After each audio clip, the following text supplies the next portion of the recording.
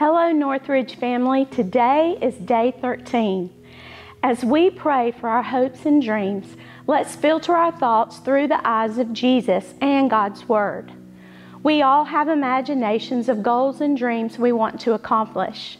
We often hear people of influence say things like, "Do what makes you happy," or "Look out for yourself," and choose to stay away from toxic people. At first thought, these statements make sense. Why? Because they feed our personal wants and stop anyone who would slow down our progress. However, when we look into God's Word, these statements are contrary to the mindset we need to position us to do the will of God. God has called us to conform our lifestyle with the attitude it takes to do His will and fulfill His purpose. We are to have joy unspeakable, bear one another's burdens, and help those who are sick, yes, even the mentally ill. Jesus didn't shun the possessed man, the unclean man, or the woman with the issue of blood. He didn't turn away from the sick. Jesus helped those who would have been labeled as toxic. What if the hopes and dreams we have for our lives were a double image of who Jesus was on this earth? God would change this world through us. Just imagine one of Jesus' final moments on earth. He cries, "Father, if you are willing, take this cup away from me. Nevertheless, not my will, but yours be done."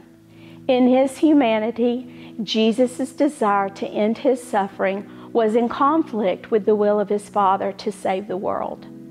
As we embrace the goal to live our lives modeled after Jesus, let's prioritize what God wants for our lives. Let's have the willingness to be led down paths that maybe we never pictured ourselves going, kind of like a God-directed adventure. For we know that His plans are much better than we can imagine in our own hearts.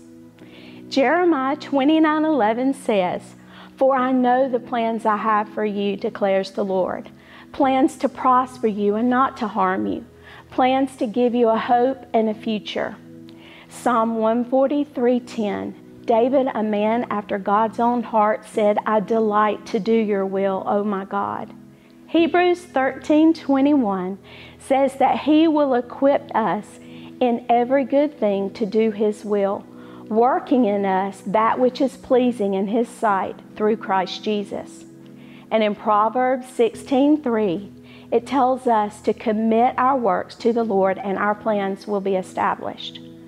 When we attempt to strategize on how we will obtain our hopes and dreams, I pray that we intentionally put on the mind of Christ, knowing that God's plans for our lives is the best plan.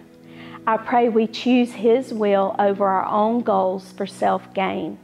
And I pray we choose to seek Him in all we do. Let's pray. God, we desire that your will for our lives be our hopes and dreams. We look to you for guidance to go toward all you have for us to do for your glory. We realize that we are nothing without you, and we pray we stay focused on who you are in our lives, that you may live through us. Protect, guide, and strengthen us to finish this race with joy. In Jesus' name.